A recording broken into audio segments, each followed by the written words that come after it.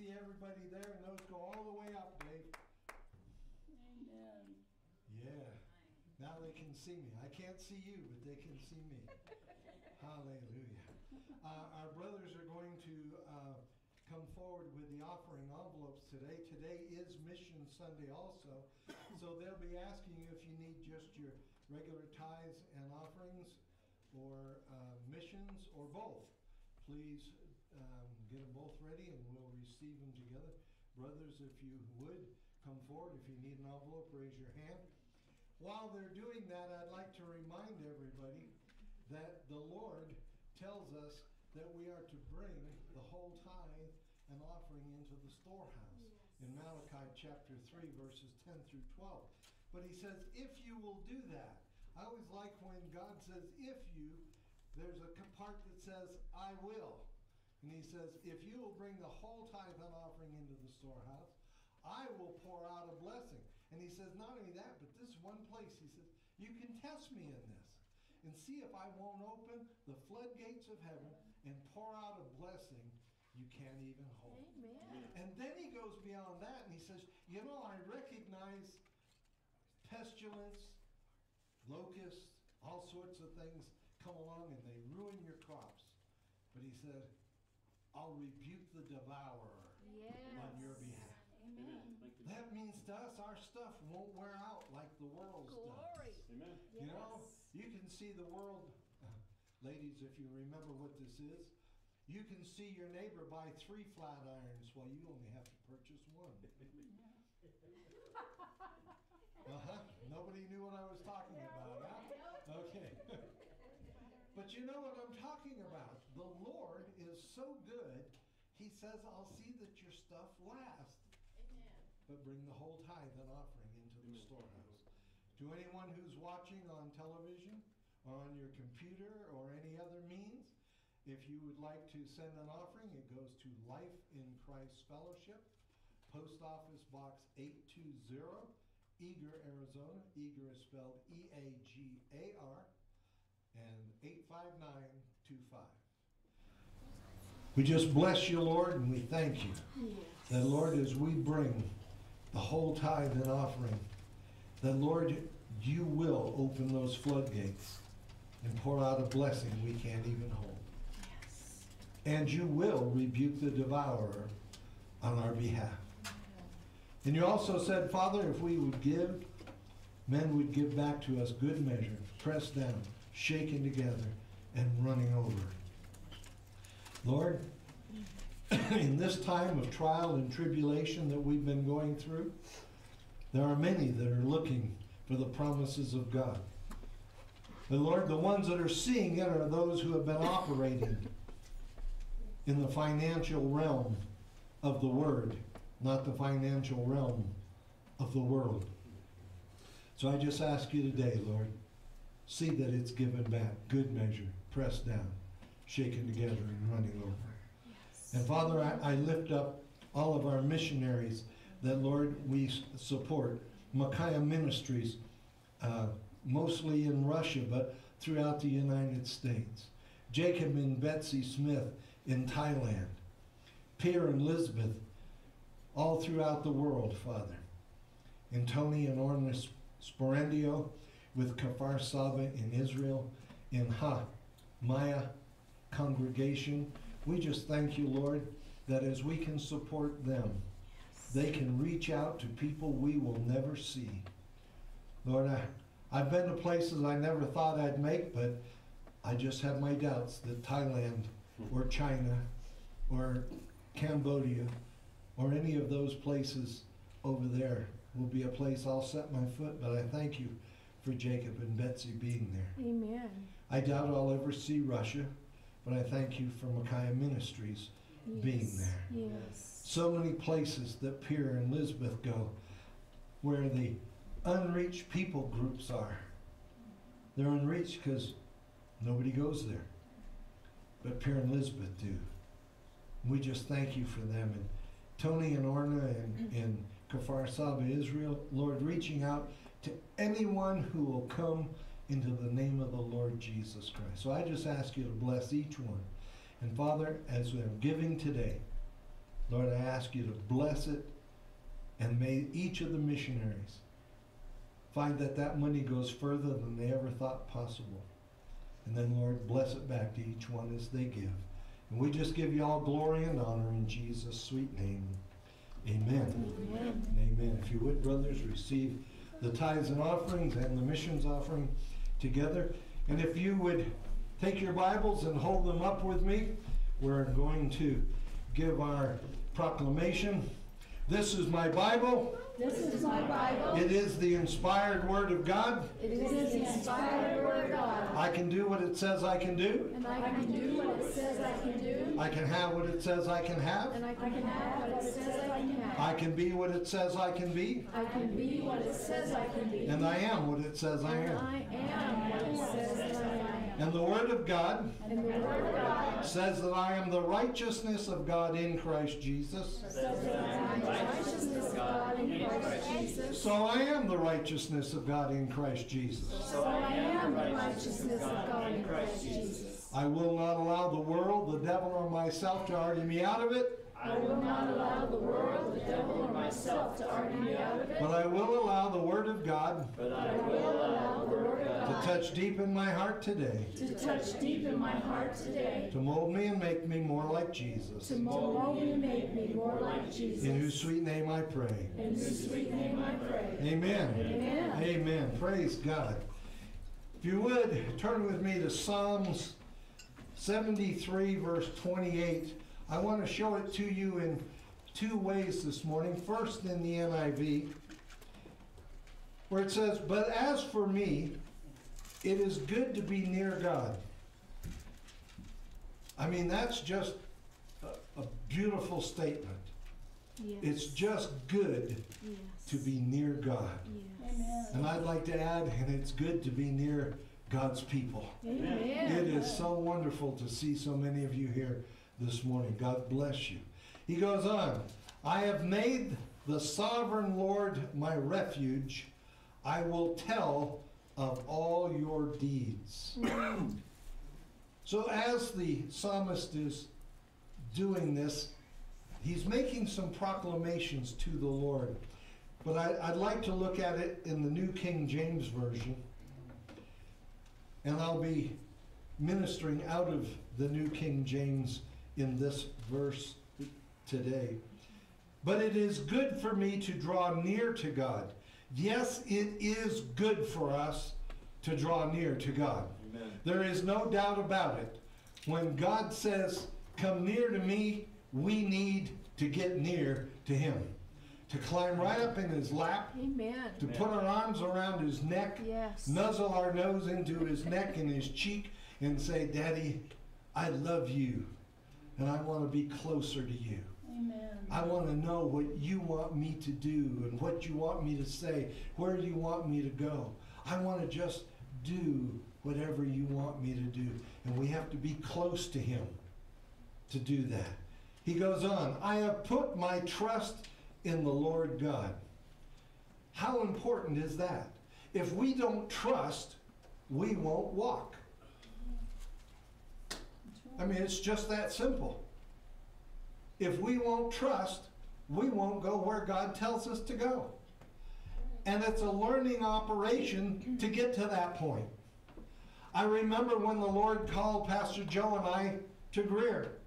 I looked at Greer and said, "Lord, do you realize there's only 73 people there in the wintertime? And that's counting the dogs, cats, and I think the mice that they might catch. How about Pine Top Lakeside?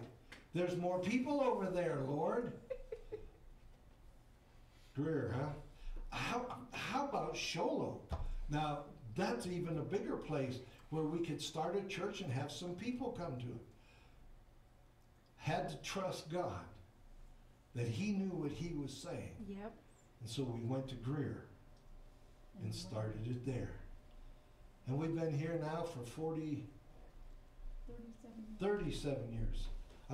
It seems long at times, folks. I bet. But I have put my trust in the Lord God. Man will fail you.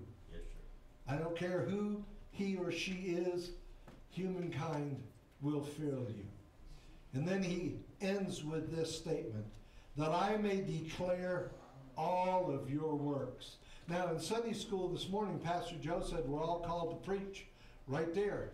We'll all have an opportunity to declare all of God's works. And we just need to recognize that we have that availability. Now, this is a psalm that King David did not write. This is a psalm of Asaph, okay? Now, Asaph was a Levite of the Barachiah clan of the Gergashonites, or however you want to say it. Asaph sounded the cymbals before the Ark of the Covenant when it was moved from the house of Obed-Edom to Jerusalem. Remember, they were moving the Ark to Jerusalem, and it started to tip. Somebody touched it, and they died. So they put the Ark in Obed-Edom's house for a while. Okay? But when they took it from Obed-Edom's up to Jerusalem, after David and the priest went to find out, why did somebody die? What happened? So they went and found how to move the Ark of the Covenant. And when they came back to move it into Jerusalem, Asaph and his family were the ones who were playing the cymbals before the Ark of the Covenant as it went to Jerusalem. Asaph's family became one of the three families given responsibility for music and song in the temple when they got to Jerusalem and set up the temple there. Following the captivity where they came back to Jerusalem, 128 members of this family returned from Babylon and conducted the singing when the foundations of Zerubbabel's temple were laid. This is a man who has had some experience. 12 Psalms, Psalms 50, Psalms 73 through 83 are all attributed to the family of Asaph. And you can go and find this out. I have all of the references to it, but I got those from Thomas Nelson Illustrated Bible, and there's so much information there. But I'd like to look at the three basic sentences that Asaph said. Number one, but it is good for me to draw near to God. Had Asaph drawn near to God at first, he probably wouldn't have gotten into all the situations that got him into such trouble in the first place. But when he did draw near, he escaped from his dilemma, and when he continued to do so, to draw near to God, he did not fall into the same evil again. How about us? Do we learn from our mistakes? Most of us don't. At least not the first time. Sometimes the second. Generally the third, fourth, or fifth time, we finally get it straight in our head. Oh, this isn't what God wants me to do. And we stop doing it. We must recognize that the greater nearness we have to God, the less we are affected by the pullings of the world and the devil. It just doesn't have the effect on us when we're wrapped up in the arms of God. We got our hands around our daddy's neck and we're whispering sweet nothings in his ears. All the attraction of the world just fades away. Amen. It sure does. Pastor Joe and I were watching a movie last night in which a couple finally kissed. They realized they were in love. And at the instant that happened, on the TV set in the restaurant they were in, the winning touchdown was made. And these were all from that team's area. So there was an uproar in the restaurant. Yeah, all this. And this couple's just wrapped in each other's arms. They could care less what was going on around about them. God wants us to put our arms around his neck so that we're not looking at what the world or the devil has to offer, but getting into his word to find out what he wants and what he's promised to us. Amen. Do you know every promise in the Bible is ours? From Genesis to the last book of Revelation, every promise belongs to us if we'll walk in it. But you know, we don't know what it means if we haven't studied the Word, if we don't trust the Word. Now, you find certain trusts in young people, like my great-grandson. He's sitting right there, and I'll bet if I told him that Papa had $1 for him if he'd get up here, it wouldn't take him long to get up here. Do you think it would? I have $1 for you if you'll come and get it.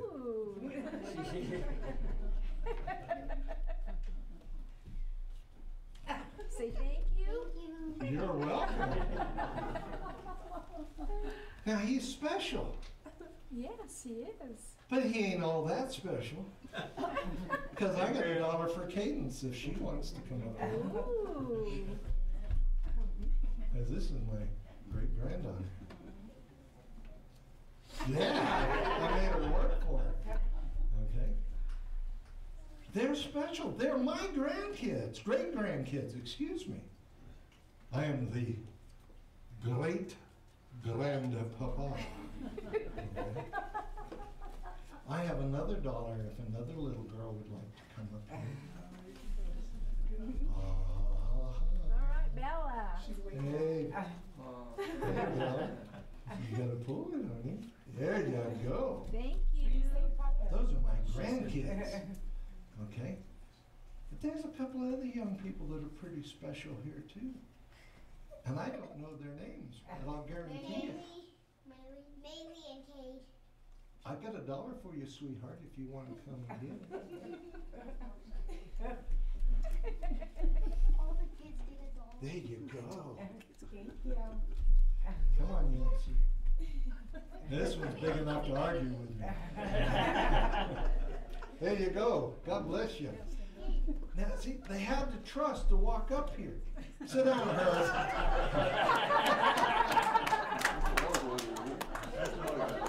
He's a big kid. I didn't have a 20.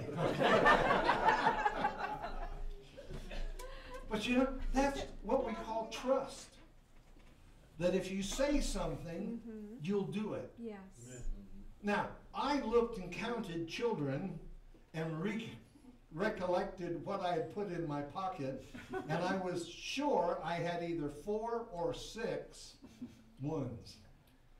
And as I was praying, I had 5. And I was lucky, I got 6, okay? Nobody else is getting $1, don't worry about it, okay?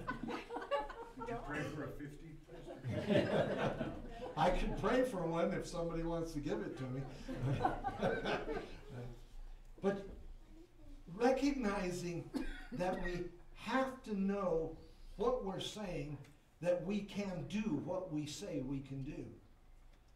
Now, how would it have been if I'd only had $3 in my pocket and there were 2 youngsters that got nothing? They would have said,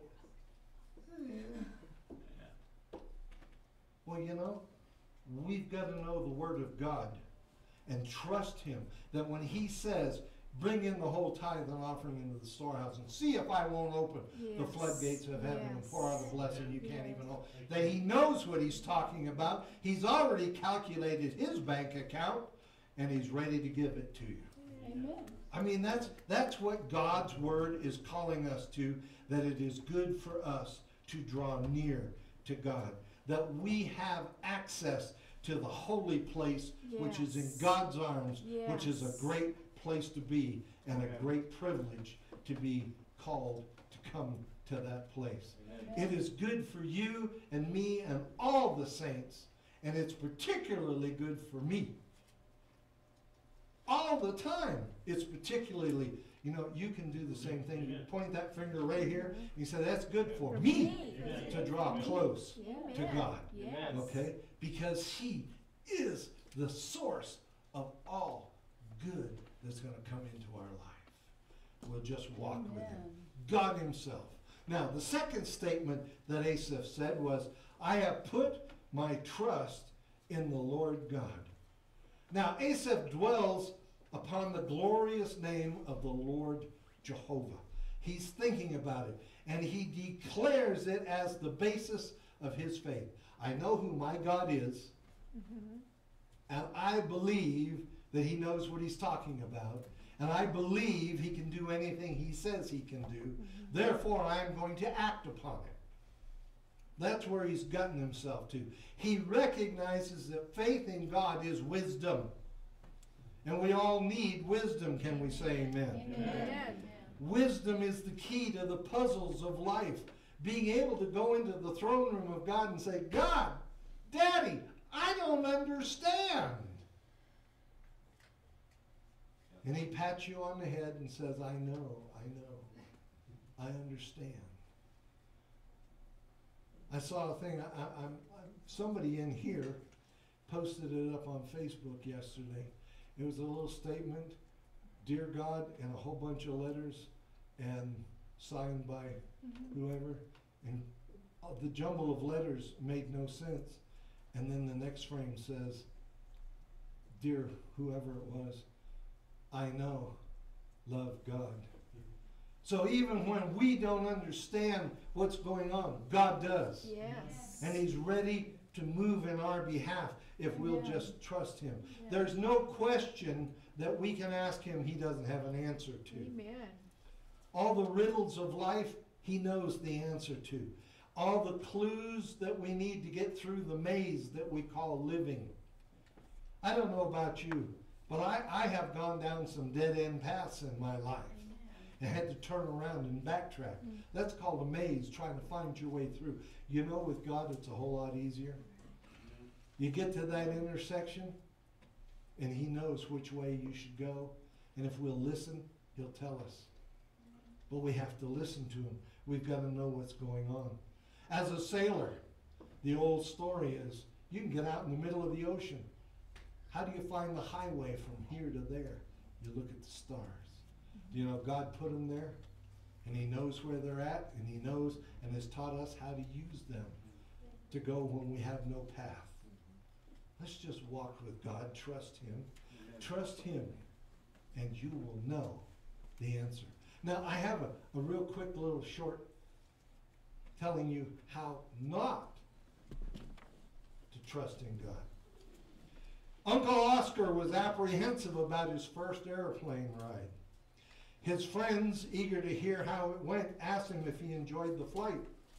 Well, commented Uncle Oscar, it wasn't as bad as I thought it might be, but I'll tell you this, I never did put all my weight down. Yeah. Yeah. Okay? You know how you sit on a fragile chair and you don't put all your weight on it till you settle little by little by little. You get on an airplane, all your weight's on it. I don't care how you sit on the seat. Okay? We got to trust God to just walk up and get on the plane and go with him. And the third part of that statement was, that I may declare all thy works. He who believes in God shall understand. Asaph, if you'll read what he wrote in the Psalms, he doesn't speak evil real easy. But boy, he is ready to shout out the good things of God. And we need to be there too, because God's ways are always the right way. And if we will recognize that he is our God, he is our leader, he is our Lord, and we start looking, number one, into his word, number two, into our life, number three, the lives of people around us, and we know of the good things that he's done, we can talk forever and not run out of things to share with the world out there that's looking for some meaning to life right now. Is this all there is to life? Are we all going to die of coronavirus? No, we're not. At least not God's people aren't. Now, is that saying some of God's people aren't going to die in this? I'm sure some already have. Yes, sir. We've got to be careful. We've got to be aware. But we do not have to walk in fear. That's right. I saw another one yesterday. Believe the guy said, I'm putting on a mask to stop the coronavirus. And the next one was, and I'm putting up a chain link fence to keep out the mosquitoes. One's about as effective as the other. That's the truth. Okay?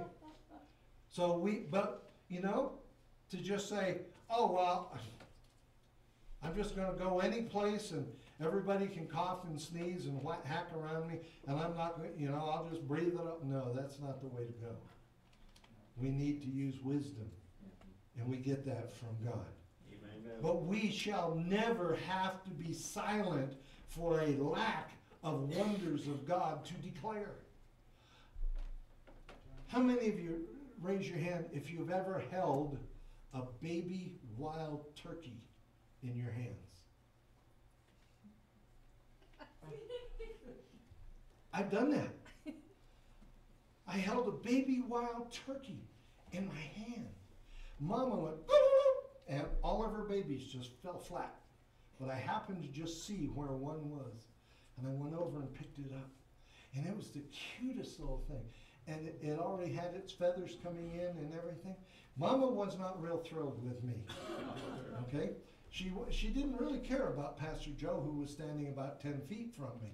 But Mama was not real thrilled with me. So she wanted me to attack her, so she flopped one wing and ran around me to distract me from the baby. It didn't work.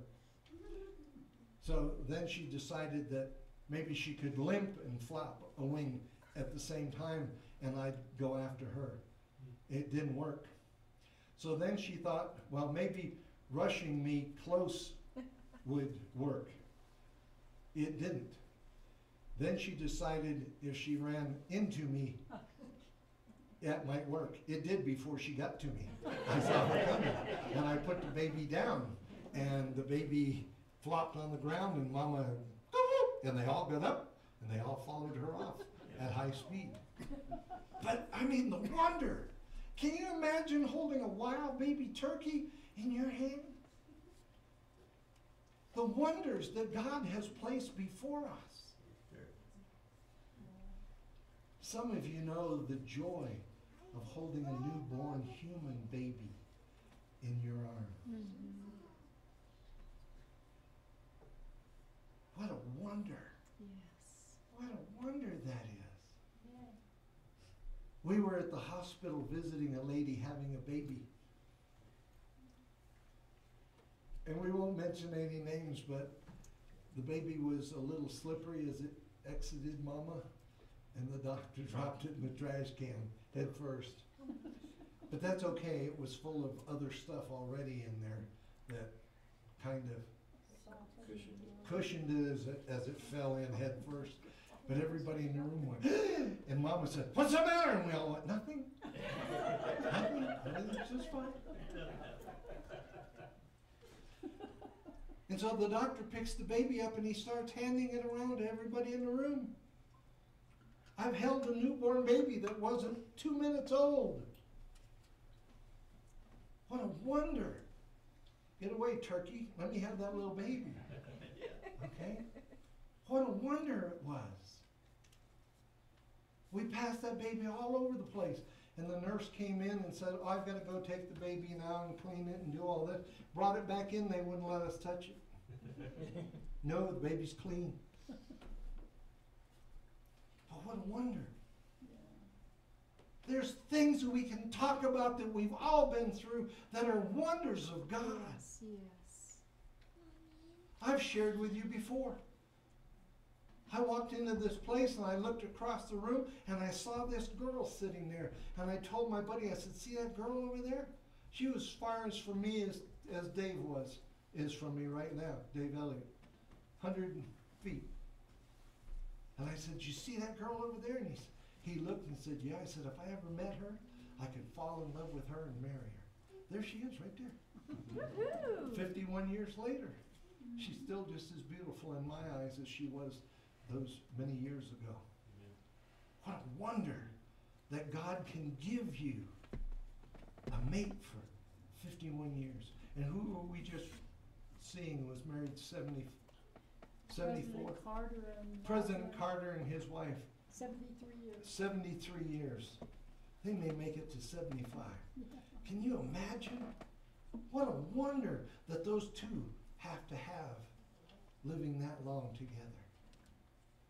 God, the works of God, we can marvel at. We had our grandchildren, not these, but other grandchildren, up at Greens Peak one night when the meteor shower came through. Oh man, you could see the flash, and it was like you could hear the whooshing as it, and I don't know what it was, but we're out there watching that. I mean, what a wonder to see all this happening. And then the 4th of July came about a week later, and we went to the fireworks, and the kid said, God does a better job. A wonder. A wonder. Yeah. I think it was Russell that put up on yesterday that the moon taught him something. Was that you, Russell, that put that up? Somebody did. Said the moon taught him something. It's okay to be in phases, to go in phases. But the sun also taught him something. It's okay to come up every morning. Amen? Whoever put that up, there's more to it than what they think. If we recognize God. You know, do you realize, Science Class 101, do you realize we're not stationary in the universe? We are moving through space. Everything's moving through space. That's Science Class 101. But you know, the stars are still relative to us, and they've been there for what we know of 5,000 to 6,000 years, and they're still basically in the same place that we can navigate by the stars. On the submarine I was on, we had 3 ship's inertial navigation systems. We call them SINS unit. S-I-N-S. Ship's inertial navigation, or S-I-N, plural. SINS. They were our navigation. We could put in exactly where we left. Every place we went, every move we made was recorded by that SINS unit, and at any time you could go ask it where you are, and it would tell you approximately where you was. So you know what we did to find out where we were?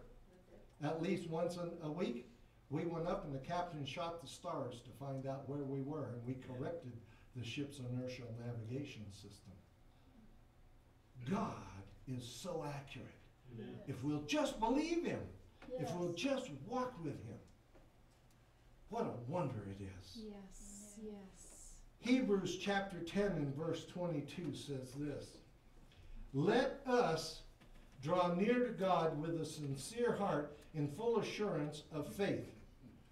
Now that word means unwavering confidence, a fullness of faith in God which leaves no room for doubt.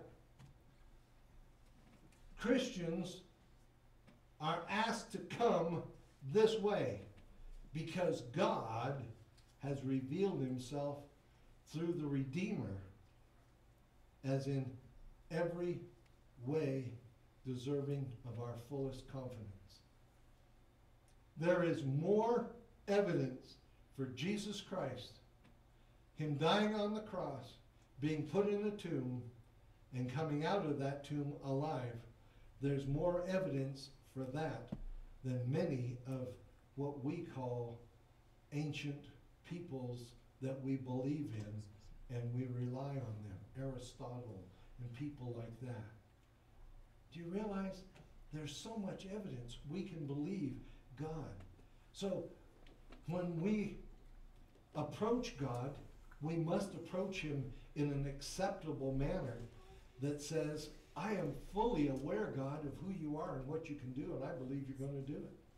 I mean, what parent would feel that a child came properly to them to ask a favor if the child doesn't believe and have confidence in that parent that they can or will do what they've said? Yeah. We had a rule.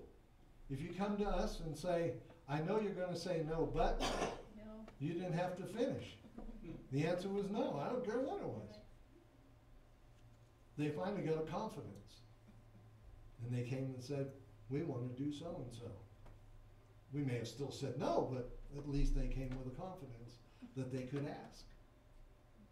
It's just we must raise our children that way.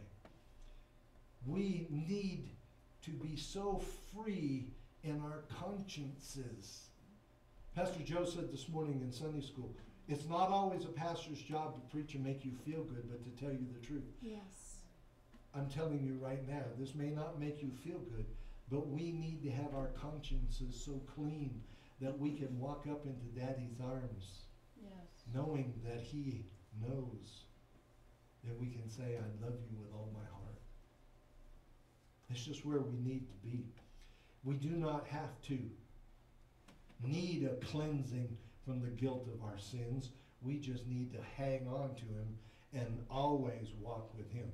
Verse 23 of Hebrews 10 says, let us hold unswervingly to the hope we profess, for He who promised is faithful. Yes. God is faithful. Yes. Do you know, after church today, we're having a pot blessing? Why did you bring food this morning? You believed us 2 weeks ago when we said we're going to have a pot blessing. So you believed it. Well, you know, God says, if you do this, I'll do this. We said, if you'll bring food, we'll eat it. Oh, each one of us said that to everybody else in the congregation, right? And if you didn't get the message, I sent it to you yesterday in a text. Okay? But we need to trust our God. We need to have every area of our life filled by Him. Psalms 107 verse 20 says, He sent forth His word and healed them. Now I praise God for all the doctors and the things they're doing during this time of the coronavirus, and the surgeons that have operated on me and taken out bad parts, and thank God they haven't put any parts in, but they, taken out bad parts. But we're not healed by medicine alone. Even a good surgeon will tell you, I'm not the healer. I just take out things, and so you back up. God has to heal you. Okay? So He is our healer. A word out of the mouth of God is all it takes. And we need to know that word is true. A word will do it. A word has done it thousands of times. And we can read some of them in our Bible. We can read of the miracles of God just saying something and it happening. So we need to allow Almighty God to rescue us from everything around us, including the grave. Because I'm coming out of, if I go into one, I'm coming out of that sucker. Okay? I'm coming out of it, and I'm going to rejoin with my body, and we're going to have a clashing in the air, and we're going to meet Jesus and go back up to heaven with Him. Amen. That's called the rapture, by the way. Not the second coming. The second coming, Jesus comes for His bride. The second coming, or the rapture, He comes for the bride. The second coming, He's ending the rule and the reign of the enemy. Little side lesson. Verse 21 of Psalms 107. Let them give thanks to the Lord for His unfailing love and His wonderful deeds for men. Verse 22. Let them sacrifice thank offerings and tell of His works with songs of joy. Amen. We're supposed to sing to our God. Amen. Yes. Sometimes it's better if we do it alone.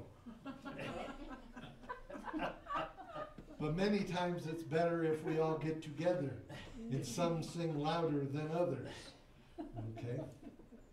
I won't tell you which part of that I'm in. Psalms 118 verse 17 says, I will not die, but live. Amen.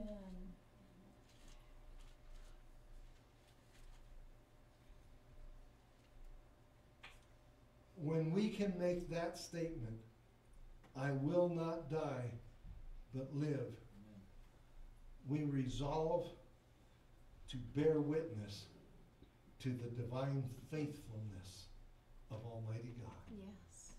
I will not die. I will not die. But he goes on, and will proclaim what the Lord has done. He's determined to tell of the works of God in his life. And he does so. When the psalmist, and this is the psalmist King David,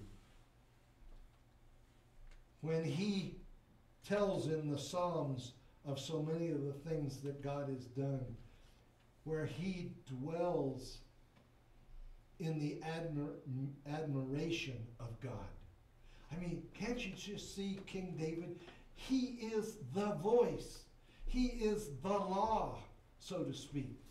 If he says you die, you die. If you live, you live. And he says, man, there is one so much greater than I. That when they brought the Ark of the Covenant into Jerusalem, he went and danced like a buffoon before the throne. The highest voice in the land, making himself nothing before the Ark of the Covenant, because he recognized how great his God was. And he just wants to share with us. That's what Psalms are. Psalms, generally telling how great our God is. How great Jehovah is and what he does, and how he'll do them. And in the midst of every situation, we can call out to God, and he's there. Amen. And we don't have to holler, hey God! We can simply say, oh God. Because though he fills the universe, he's right here. Oh, yes. He's that close. We can whisper, and we can talk with him. Pastor Joe and I like to say, we started talking 51 years ago, and we haven't stopped yet. We still have 3-hour conversations at 2 in the morning,